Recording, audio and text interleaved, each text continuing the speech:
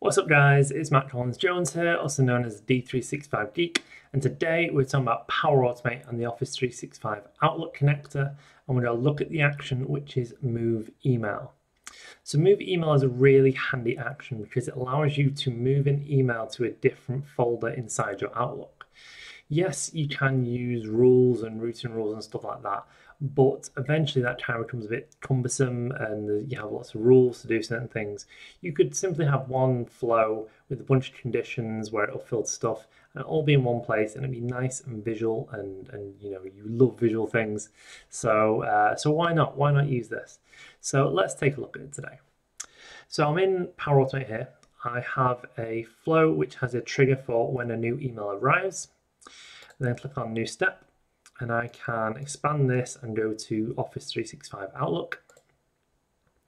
Then I can scroll down through the actions until I get to Move Email V2. So if I choose this one, it's going to ask me for two required parameters and an optional parameter. So the required parameters are message ID and folder.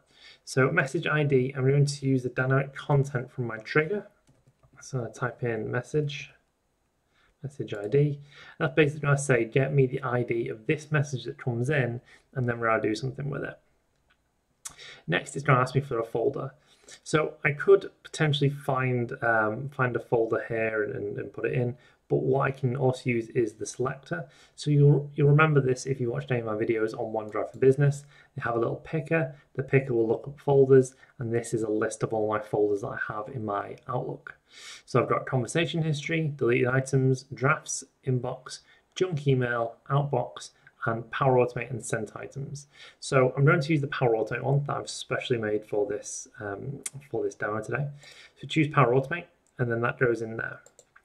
The original mailbox address, this is if you're using a shared mailbox and you want to trigger this and find an email from a shared mailbox.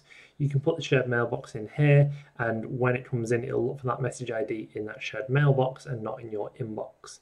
I'm not using a shared mailbox, I'm just using my inbox, so we're going to not put anything in that one.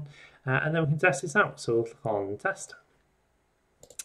I'll perform the trigger action, we'll hit test.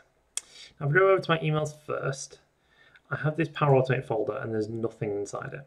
So if I go back to my inbox and I switch over to my other mailbox, I have my Gmail here, and we've got, here is the email saying move this please. We'll hit send. We'll switch back to my mailbox and we should see the message drop into this mailbox temporarily before it's moved to the Power Automate folder. That's if everything's quick enough before the flow catches it. Oh, there it goes straight away almost. So it's now in this mailbox and we can see the email is in here. So if I go back to the flow, we can see that the flow ran successfully, and we can expand this and we can see some details about the email. So we do actually get some email details like who it's from, who it's to, the subject, is HTML, etc. So we do actually get a lot of content in there, but that's automatically moved it.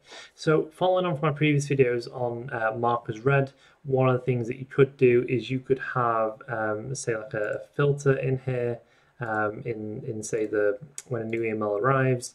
You could have like a subject filter, so if email is something related to a project, you could mark it as read and then move it to a folder. If it's something related to maybe some advertisements that, keywords are always in the subject, you could again mark it as read, move it to another folder, and you can do any sorts of rules or things like that. You could move these things to another thing to be deleted.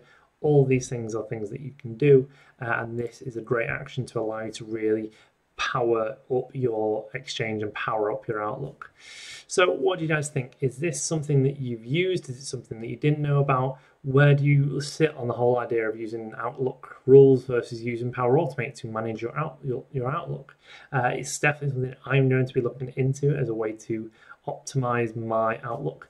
I work on a zero inbox policy, so anything that's in my inbox I action, then I get rid of, and I do end up just deleting loads of emails on a daily basis of just spam or advertisements or just things that I don't need anymore. So this could be a way for me to just go, right, okay, I'll move it to this inbox temporarily, I'll review those on a daily basis, and then maybe I'll have another flow that, like, every month it'll go through that inbox and it'll move on to the recycle bin or something like that, or I'll delete the email. So there's loads of options here, but as always, I want to know what you guys use this for.